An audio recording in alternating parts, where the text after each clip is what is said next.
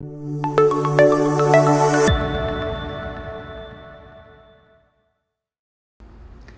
everyone, welcome to my channel. Today is Saturday. I hope you have a happy weekend. And I will introduce how to plot the volcano plot, okay? And then perform the geo-ontology analysis with Python. So this is a very commonly used pipeline to do the analysis. When you have RNA-seq data, CRISPR screen data, and mass spectrum data, etc., right? And you have a gene list and a score, either log4 change or this score or depletion or enrichment score, etc. And you have p-values, which indicate the significance of these scores. And then you can plot this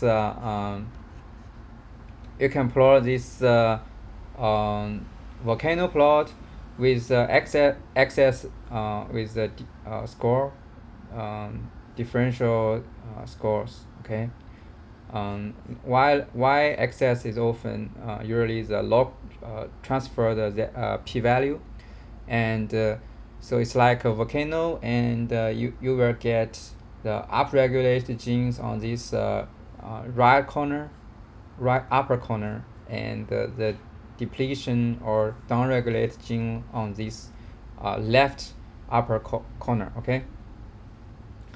And then you get this downregulated gene list and upregulated gene list. You can do a gene ontology analysis to see whether there are some important biological process or pathway or molecular function gene sets enriched in this up or downregulated gene sets, okay. You can plot this bar plot, and today I will show you how to perform this with a Python package called a goatool, okay. And let's start. Okay, first you will need to install the goatool. Just pp install it, okay, very easy. And okay, then you need to download some geo-ontology terms and associations between these terms and the gene IDs, okay. Just import these 4 packages and do the download and read this geobasic .obo, okay. You will get these files. So all these files will be in your local directory, okay. You can see gene2go and geobasics obo. And next step is to read this gene2go file and store it in a list of lambda tuples. So just use this function, and you need to input the text ID. So this is really I'm using the human, so if you like use other species, then you need to change this ID, okay. So there's another important step here. So you need to download the background genes from the NCBI website, and let me show you how to do it. Just open a new browser window, new window on the browser, and put this input this web address and query the NCBI gene. So you need to copy this sentence. Okay, this is the way you search for the all the protein coding genes in human, okay. If you need other species, just change this text ID, okay. So here we get this 220,600 protein coding genes in human genome. So what you need to do is send the file to the text, okay, and create file. So this will allow you to download a table file called gene result text. Okay, this may take a few 1 or 2 minutes. So I have already downloaded it on my computer, so I stop it, and you will find it in your downloaded your download folder. So usually it's in your download folder, and this file, right? So we need to move this file onto the current working directory, and then use this module called ncbi gene result to python.py. So you need to find this. Usually it's under the bin directory under the Anaconda folder. So and then you input the gene result text and output this gene ncbi human protein coding.py. Okay. And after you're doing this, you will generate this Python module. So it's a protein coding gene name module, and you just import from this module. You import this gene ID to NT. Okay. And then next, so all these steps should be done if it's your first time doing this geoanalysis.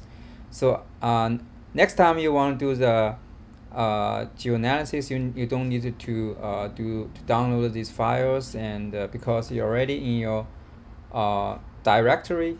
So but if you perform this geoanalysis on another folder, so you need to either download this file again, or just copy these files, move this file to your working directory. Okay, so this so the first time is a little bit more work to do. Okay, but once you have done it, it will be very easy for you to do next time. And just initialize, import this function. So it's a geo enrichment study ns. Then you do you initialize and input some parameters. So these are the keys, okay, of this gene protein coding gene human protein coding genes. And this is the gene ID and geo associations. And this is the ontology items. So these are all the files you generated in your previous steps, and then you just use the default significance and default multi-hypothesis test method. Okay, so with this you did another extra steps is to get all the geo items, include those appears multiple times. So this is for the counting of geos in your in specific geo terms in your gene list. Okay, so this will help you to understand why this gene geo item is significantly enriched. And then last step is you need to have a dictionary to map the gene symbol and gene IDs, because usually when you get a list of such genes, it's a human readable gene symbol. Okay, but for doing the geo analysis, you need a gene ID. So you map this symbol to the ID, and also you have reverse mapper to map the IDs back to the symbol, because after doing the geo analysis, you also want this gene to be human readable, okay, tables. So you map back. So with this, we define a geoanalysis function, and it inputs a gene list. So whether it's upregulated gene list or downregulated gene list, you map to the gene ID and run study with this geo object. And if you there are many geo items, you can just keep the significant ones. I here set the FDR smaller than 0.01. Okay, so you can write all the geo term annotations into a data frame. So we can go like df go, okay, return it. So I think these are all the steps you need to build up your pipeline for your geo analysis, and then we can go to our data frame of the experimental result. Okay, here is my PMT5 DMSO differential text data frame. So you can see it has a gene and its essentiality in PMT5 inhibition and the DMSO inhibition. Okay, we have z-score to measure the differential essentiality in these two conditions, and we have a p-value to measure the reproducibility of this differential expression among different sgRNAs. So we use this z-score and the p-value to draw this the volcano plot. Okay, so just this table, and we can see the x-axis is the differential score. It's PMT5 versus DMSO, and the y-axis is a log 10-fold p-value. Okay, we first use a scatter plot to plot all the points in this data set, and then highlight the upregulated ones. So it's z-score larger than 2 and p-value smaller than 0.05, and the downregulated ones with p-value smaller than 0.05 and z-score smaller than -2. Okay, and you get these blue dots here and the red dots here, and you can highlight some of them to with plot annotation. Okay, annotate. Then next step is when we get these two groups of gene list, we can perform the geo analysis on these two sets. Okay, for the upregulated ones, the gene up list, we just put the gene up list into the geo analysis function we defined previously, and get the geo up data frame. Okay, so we can get these 7 upregulated gene geo term. Okay, see, and similarly we can get the downregulated gene list and do the geo analysis, and we can get these 5 geo terms. Okay, with this we can find this histone H4 methylation, and which is PMT1 and PMT5, and okay, this is the major discoveries in our paper, and it shows the PMT1 and PMT5 has synergistic effect. Okay. Okay, last piece is to plot this upregulated geo and downregulated geo on a bar plot, or some you can use other plots, but this is very commonly used. And also for the upregulated, we can use the red one, and for the down we can use blue one, which is in corresponding to the this volcano plot. Okay, this is simple. You just use the bar H, so it's horizontal bar.